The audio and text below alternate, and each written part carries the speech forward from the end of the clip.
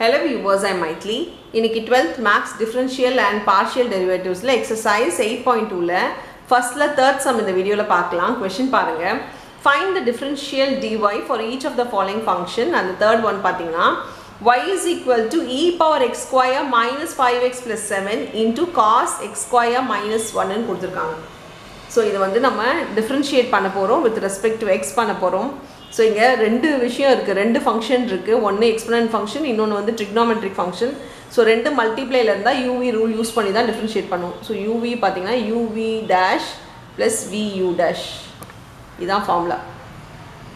இப்போ நம்ம டிஃபரன்ஷியேட் பண்ணலாம். dy by dx பண்ண போறோம். dy by dx பண்ணும்போது ஃபர்ஸ்ட் ஒன் அப்படியே வச்சு செகண்ட் ஒன்னை டிஃபரன்ஷியேட் பண்ண போறோம். So ஃபர்ஸ்ட் ஒன் அப்படியே எழுதிக்கோங்க. into second one differentiation பாத்தீங்கன்னா cos க்கு வந்து minus sin ஆயிடும். So into minus sin x square minus 1 ஆயிடும். into inner function differentiation பண்ணும். So inner functionனா cos க்கு பண்ணியாச்சுன்னா அடுத்தது sin இது x square minus 1. x square minus 1 பாத்தீங்கன்னா பவர்ல இருக்கிறதால பவர் முன்னாடி வந்துரும். பவர்ல ஒன்னு ரெடியூஸ் ஆயிடும். கான்ஸ்டன்ட் டேர்முக்கு 0 பிளஸ் இப்போ செகண்ட் ஒன் அப்படியே வச்சு ஃபர்ஸ்ட் ஒன் டிஃபரன்ஷியேட் பண்ணுங்க. cos x square minus 1 அப்படியே வச்சு இதை டிஃபரன்ஷியேட் பண்ணா e power anything will be e power anything. So e பவர்ல எது கொடுத்திருந்தாலும் அப்படியே எழுதிக்கோங்க. e power x square minus 5x plus 7 into inner function differentiation. inner function இந்த power தான். So இந்த பவரை நம்ம டிஃபரன்ஷியேட் பண்ணா 2x minus 5 ஆயிடும். பவர் முன்னாடி வந்துரும், பவர்ல ஒன்னு குறைஞ்சிரும். minus 5 into x க்கு வந்து 1 ஆயிடும். So 5. இப்போ என்ன பண்ணுங்கன்னா காமனா எடுங்க. காமனா என்ன இருக்குன்னா இது இருக்கு. So இதை நம்ம காமனா வெளியே எடுத்துடலாம்.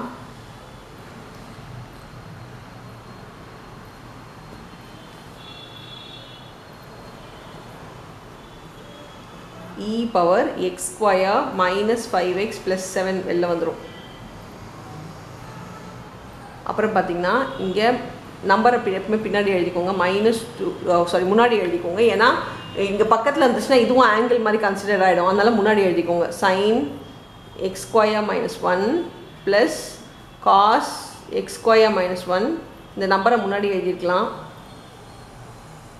into 2x minus 5.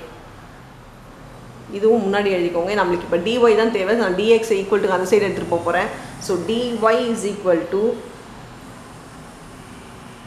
e power x square minus 5x plus 7 minus 2x into sin x square minus 1 plus 2x minus 5 into cos x square minus 1 into dx. So இதுதான் உங்களுடைய ஃபைனல் ஆன்சர். ஏன்னா அவங்க dy கேட்டிருக்கும் போது கூட dx இருக்கக்கூடாது, ஈக்குவல்ட்டுக்கு இந்த side கொண்டு போயிட்டிங்கன்னா டிவைடில் இருக்கிறது மல்டிப்ளைல போயிடும். ஸோ கொடுத்துருக்க டிஃப்ரென்ஷியேஷன் அப்படியே எழுதிடலாம். அவ்வளோதான் அந்த சம். தேங்க்யூ.